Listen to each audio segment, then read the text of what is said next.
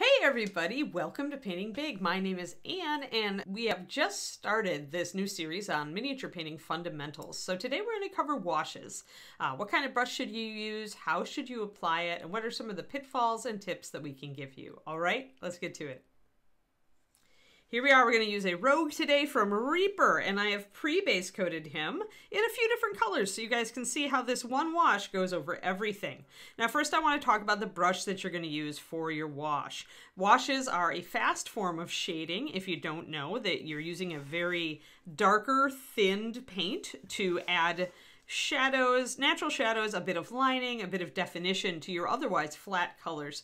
It's very fast. It can be a bit quick and dirty, but it does get the job done, especially for gaming figures. So the correct brush is big and soft. You don't want it too large because if you want to be precise at all, say I don't want to cover the hands or some other parts of this figure, I do want a brush where I can guide it a bit, but I also want a brush that's big enough to cover this surface pretty fast. You don't want to be sitting around and dabbing at your wash and slowly like covering the surface with just a little bit of paint at a time. You want to load up and hit this thing with a ton of fluid and let it pool and hopefully not run all over, but sometimes that's just what washes do. They're crazy. So what I'm using is a sable brush, and the reason, this is about a $5 brush actually, bought online. It's a Winsor Newton. Any watercolor sable will probably work. The professional just means it was a little more expensive and maybe a little nicer than a student brand, which means it holds a decent tip. But we're not worried about the tip today. What it will let us do is guide the paint a little bit though. And the softness of the bristles is important because if you use like a plastic bristle or a stiffer bristle, you do risk getting a few more bubbles. Bubbles in your wash are not a deal breaker. You just have to blow on them a bit and they usually pop right away. But it's annoying and it stops you. And so anything that gets in the way of painting, my philosophy is let's just avoid it if we can find a way to do so. So now let's talk about the correct load. I've mixed up my wash. I'm using Reaper Master Series paint brown liner, which is 9064. And in our next video for next month, I am going to actually talk about how to build your own wash with any Master Series color, period. Like, we'll go into that.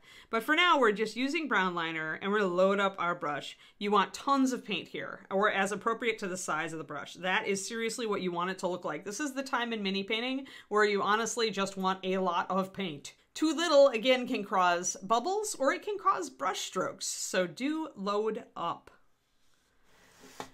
Your correct application is going to be fast and loose, and you do want to go, usually, from either left to right or top to bottom. Here I think I'm probably going to do both. I'm going to start over here, I'm going to move across, and then I'm going to bring it all down.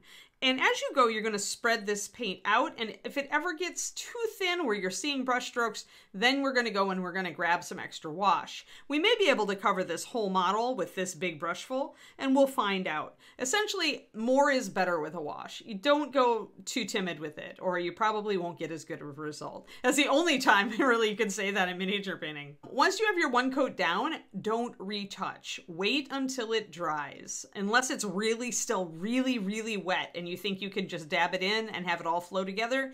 Otherwise, you're going to leave brush marks, maybe even blobs. It's bad.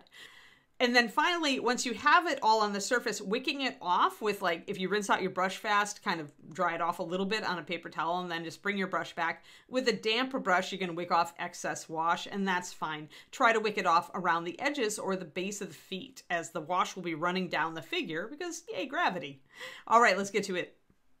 I'm going to start on the one side. I'm actually going to start way back here, go around. You can see how the wash flows into the areas. See how I'm kind of guiding it and dabbing it, but I really am globbing it on. Yeah, I need to reload. Here we are again. You can see it just puddling and flowing, but that's good. That's what you want a wash to do.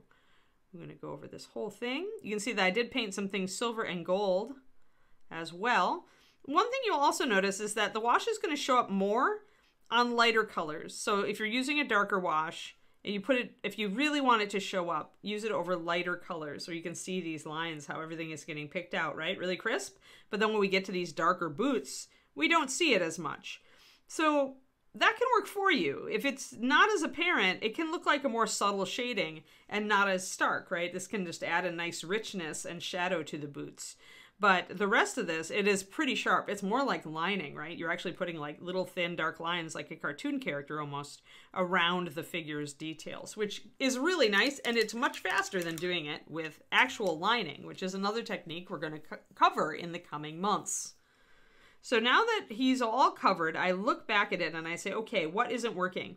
We've got a really deep bubble here, and you got to do this pretty fast, like I said, before it all starts to dry.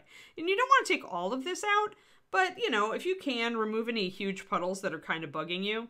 And if you can, like, wick them off toward the edges of things, like when I was wicking that off, I was wicking it toward the edge of the cloth here.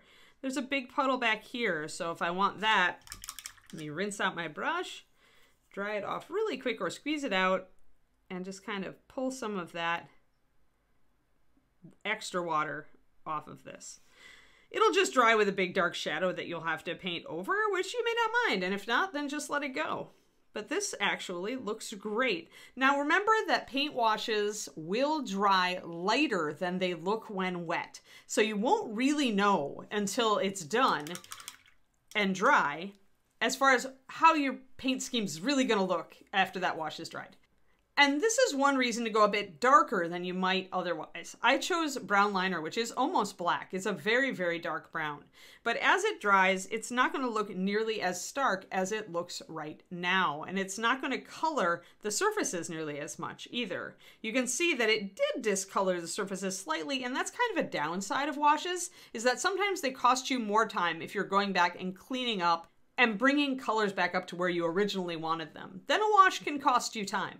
But if you're just looking to get quick shading and outlining on a gaming piece so that you can put it on the table, washes are like great. Washes are God at that point. Just go for it. Okay, I have one final tip for you, and that is that after you're done using washes, do clean your brush. Whether that's just a really, really thorough rinsing, or if you're going to use some pink brush soap, something like that. You can even use like shampoo and then use conditioner on your brush to keep it all nice and soft. This is a thing, trust me. It's weird, but it's true.